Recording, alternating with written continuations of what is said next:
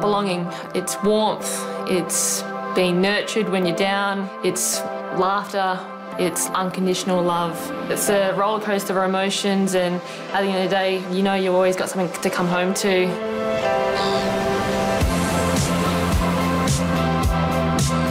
For years, I didn't feel comfortable who I was as a person, and sometimes I couldn't understand why I couldn't be comfortable with who I am.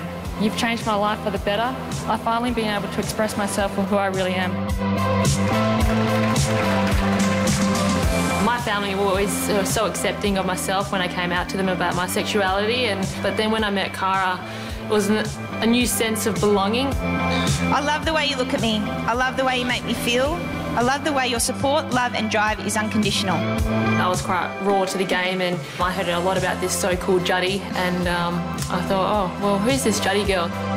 She came across quite arrogant, a bit cocky, and it just kind of sparked my interest a little bit. I wanted to get to know her a bit more, and to be honest, yeah, of course, look at me. She used to call me a wet lettuce, that I wasn't very interesting and was always in bed by about 8:30. We've got very similar values, and I suppose the drive in which we want to be better each and every day is what I fell in love with.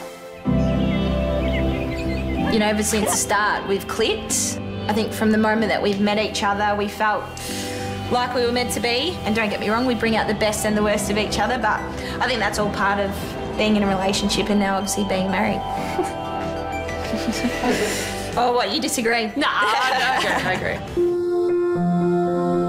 So myself and Cara decided that we were going to have our nanas be our witnesses, and we decided to make it a surprise on the day, so they had no idea. A little bit more special with my nan because she was currently going through breast cancer. I said, come on, Nan, come up with me, and I started tearing up and she started tearing up, and obviously the generation back then when they were about our age, it wasn't accepting to have gay marriages or anything like that, so to have them both up there and be so accepting of us was fantastic, and that's pretty much the last memory I have of my nan because she passed away when we were on our honeymoon, and a quote that I go by, that everything happens for a reason, and I feel like she was hanging on to witness our marriage, and then she couldn't fight it anymore and let go, and yeah, it was a difficult time for myself and Cara. I suppose it just shows how the generational shift is occurring. When I came out, my nan said to me, I'll love you no matter what. Nan was a fantastic role model for me. I just hope that whatever I do on the footy field, I'm making her proud.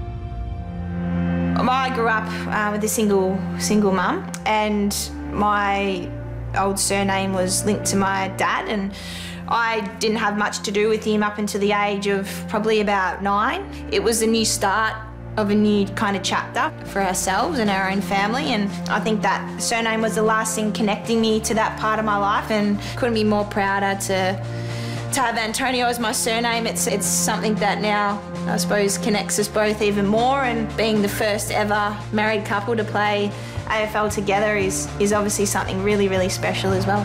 Cara Antonio leads Fremantle out.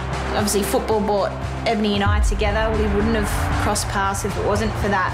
So I'm very fortunate. Again, the game brings ups and downs, but I think the positives and what I've got from the game is obviously a wife and many, many best friends. I love our little family we've created here, myself and Juddy, and then our 3 little fur babies. Just makes that all more enjoyable to know that, you know, every single event that we get to go to or every single game we get to walk out together and be proud of each other and know that we'll back each other in.